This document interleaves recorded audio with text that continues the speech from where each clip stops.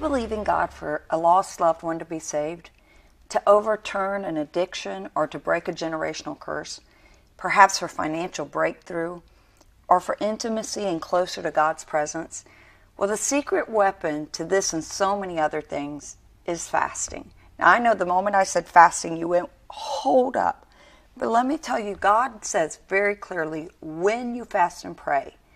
As a New Testament believer, fasting is not an option. It's part of our mandate as our Christian walk. But a lot of people don't understand fasting. It's not dieting. It's not just abstaining from food. It's abstaining from food with the purpose of consecrated prayer. It's a reverence time to God. It's a time that you draw close to God and through intimacy. I just prophesy to you right now that you're entering into a new season and a new beginning. And with the ushering in of every new beginning, there's an ending to something. Some spirits cannot go but by prayer and fasting. Some things cannot, biblically, by definition, leave your life but by prayer and fasting. They go together. First off, what is fasting? It's not dieting. Simply stated, biblical fasting is refraining from food for spiritual purposes.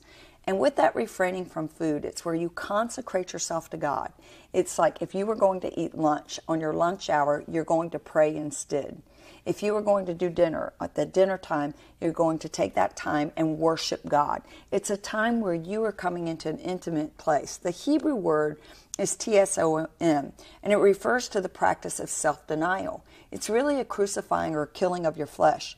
The Greek word has many references, but it means afflicting one's soul or body.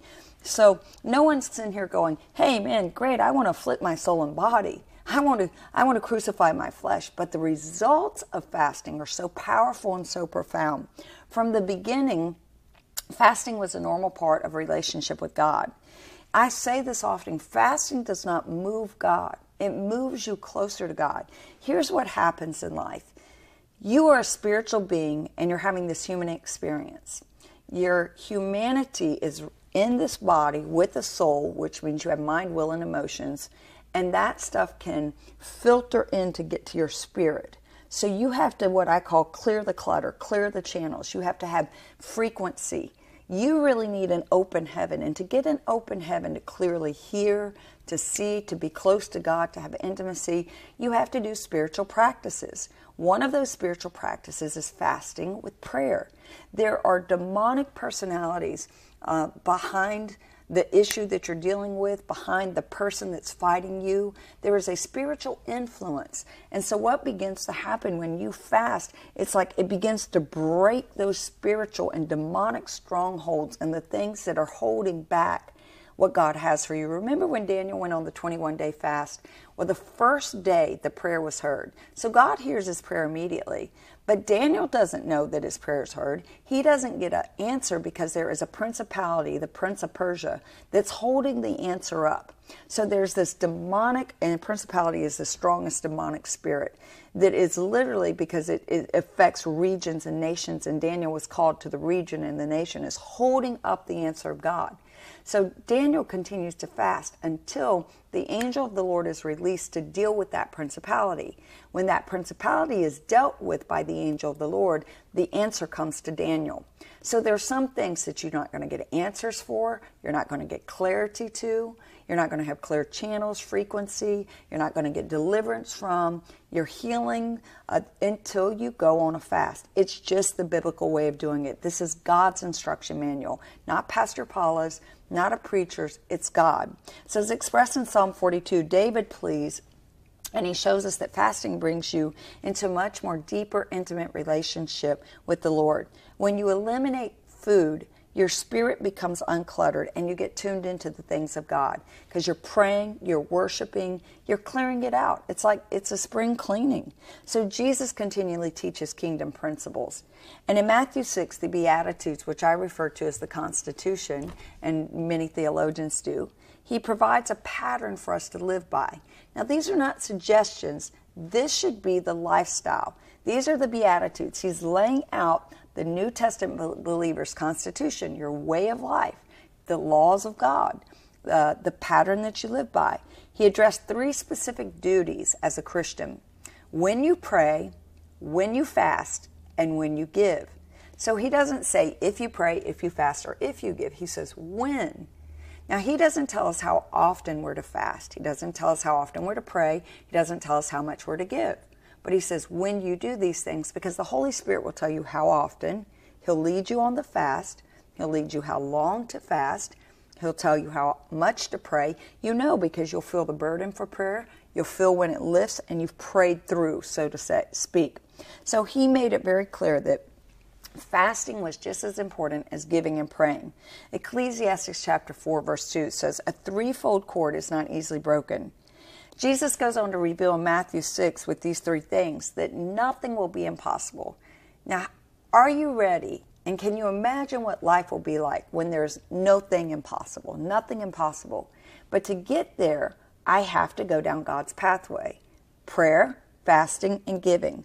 Mark chapter 4 talks about 30, 60, and 100-fold. Have you ever wondered why you're not seeing that complete breakthrough? Why am I not getting 100-fold? You're giving, you're praying, but have you added fasting to it? Have you broken the back of the enemy? So I believe that when you pray, you fast, and you give, then we begin to see that breakthrough and that 100-fold return. Matthew 6 also says that God openly rewards you. That God will openly, I believe that people are going to see the transformation because you're made an overcomer by the blood of the Lamb and the word of your testimony. So get ready for open reward. Have expectation in your spirit. Start speaking it. There are 4 basic types of fast in the Word. And it's very important. I want to get these tools to you so you can be in the presence of God, have that intimate relationship. And that was one of the things the disciples came and said, why do John's disciples have to fast, but Jesus' disciples don't have to fast? And Jesus basically said, as long as the bridegroom is with the bride, then there's no need to. But as soon as the bridegroom is taken away, then they'll fast also. So when you feel far from God, or you don't feel that intimacy, or don't feel that closeness that you once felt, you begin to fast because it brings that intimacy back. It brings the bridegroom and the bride together. There are 4 types of fast. A normal fast, and that's going without food for a definite period, in which liquids only, that means water. That's a normal fast. An absolute fast. Now, an absolute fast, I don't recommend it all unless you have your body cannot do it for more than 3 days. That's no water, no food. Moses did it for 40 days. Jesus did it for 40 days. There were people in the Bible that did it, but not without absolute instruction from God and supernatural. Unless you're standing before a burning bush, you don't do an absolute fast for 40 days. You do a normal fast, water only. This is often what my sons and daughters do when we come together for prayer and we're fasting and we're calling, and you'll see me on Facebook, you'll see me on social media calling out for fasting and prayer. We will deny food and drink water only. You can put a little bit of lemon in that water, but it's really just water only. Then there's a partial fast. This you often hear like is Daniel's fast. And it omits certain foods on a schedule that includes limited eating. So many consist of eating 1 meal a day or eating only vegetables. Elijah did this at least 2 times. Daniel did it. John the Baptist did it. Then there's a rational fast. That's eating or omitting certain families of food for designated periods. That's like grains every 4th day. Now here's the benefits and blessings to fasting. Number 1, according to Isaiah 58, it looses the bands of wickedness. There are demonic spirits that have even Christians, listen, you might not be possessed, but you're oppressed, bound. It looses the binding of wickedness, and it frees ourselves and others from the addictions and the slavery to sins. A significant reason to fast is to be released from strongholds, sins. I've told you a lot of my struggles before. 28 years ago when I got saved, I suffered with bulimia, I suffered with depression, I suffered with abuse, victim mentality. Much of that was delivered from my life on fast. I've been on several 21 days fast. God would give me instruction because of the things of my past I couldn't get over. Certain cycles were broken that would be triggered. I'd noticed the cycles, what would trigger them like every 6 months. It wasn't until I started fasting and God gave me instruction because I could hear with clarity, receive revelation. I obeyed what God said and that thing was broken. Any sin that cannot be broken with ordinary willpower is called a besetting sin. Besetting sins are not common sins of neglect or rebellion, but God says, thou shalt not, and the person says, I will. Now, these are sins that are usually passed down from your forefathers. They run in your bloodline. They're what we call generational curses. They're things that, like it or not, are just passed down that you are going to have to deal with. But God did not leave you in a place that you're helpless and you're hopeless. A besetting sin is a habitual sinful behavior or attitude that enslaves or victimizes people. It makes you a slave and takes away your will. You love God, but you're trapped. Cry out, I can't help myself. It could be a sexual addiction. It could be overeating. It could be drinking. It could be drugs, overspending, shopping, depression, suicidal tendencies, certain cycles. They're besetting sins. And the apostles tried unsuccessfully to deal with such a sin by a demonized boy. Jesus taught them in Matthew chapter 17, verse 21, this kind goeth out not but by prayer and by fasting.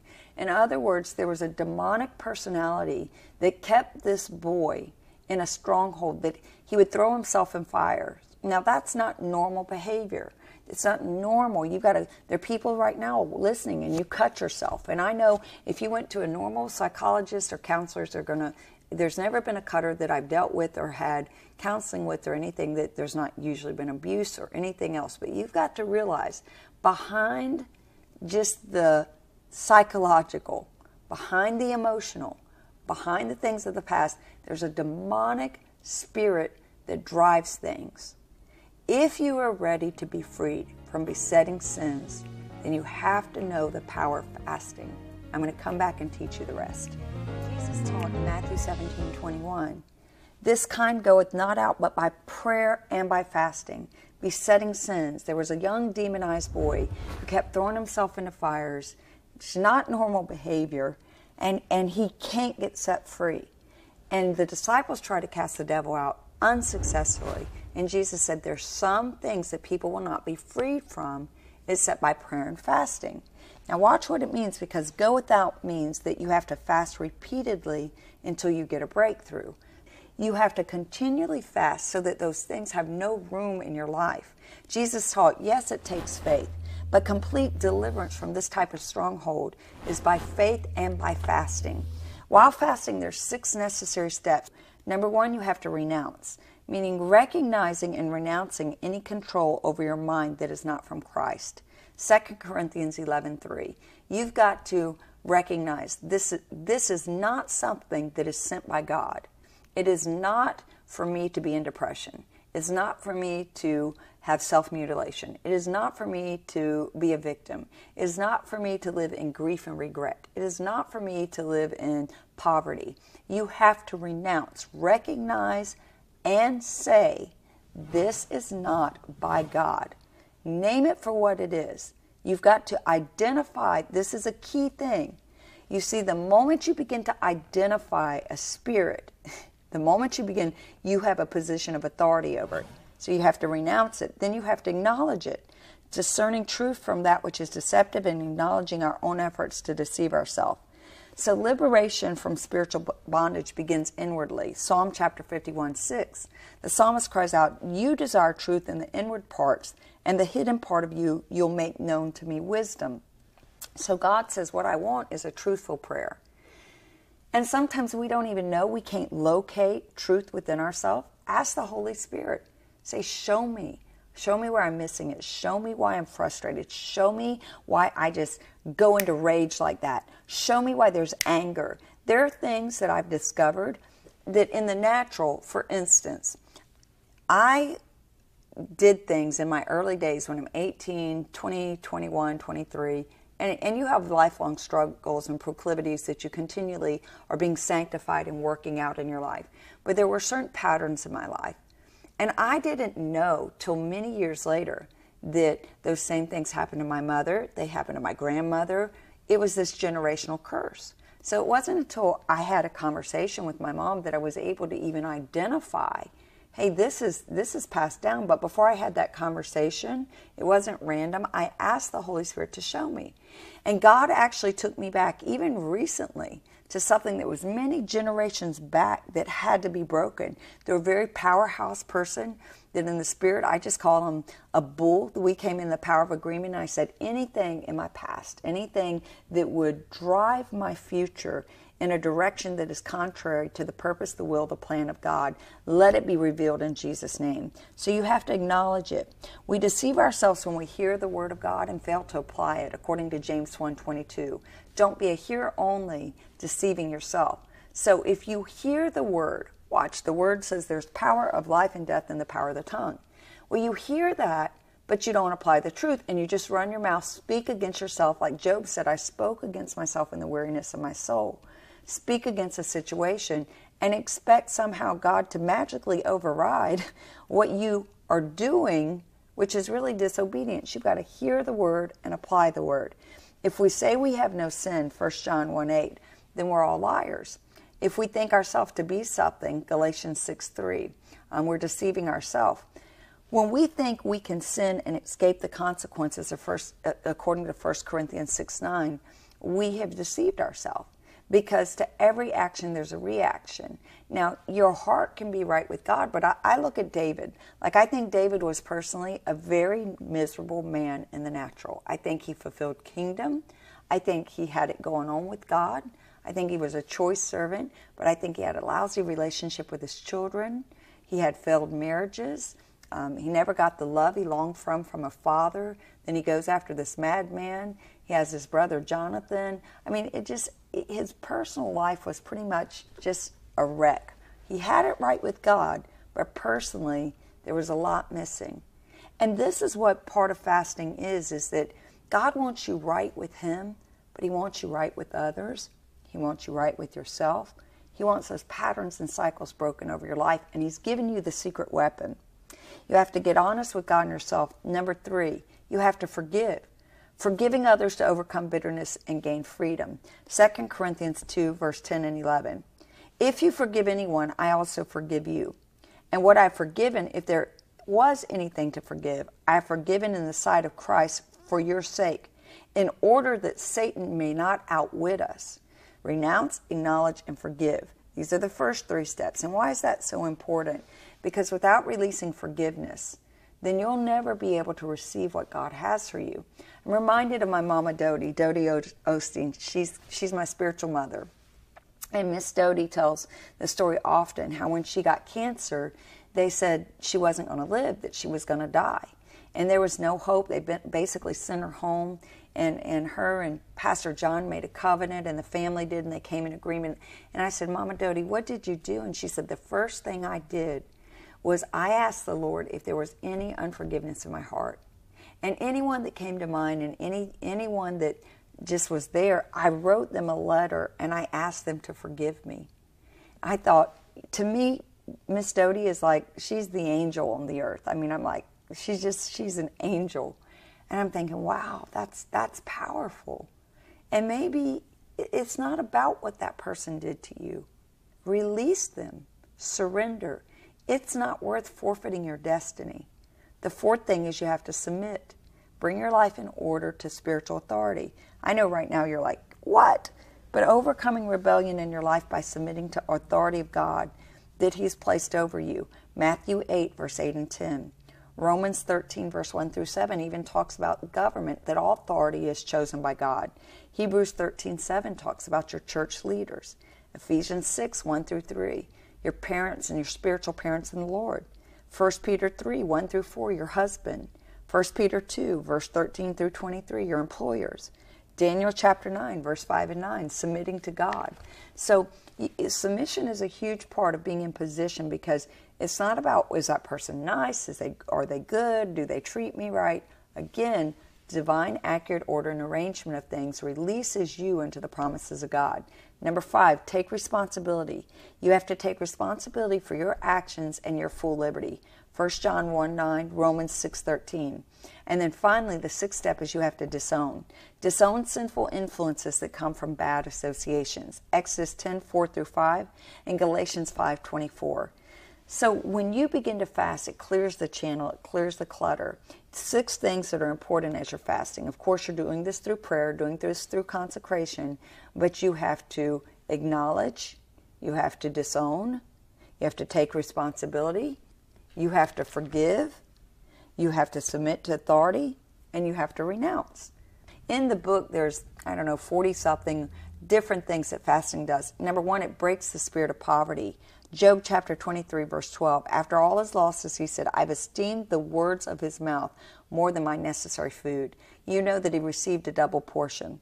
The Bible said God restored Job's losses and gave him twice as much as he had before, that he blessed the latter days of Job more than the first. Joel chapter 2, verse 14 through 16.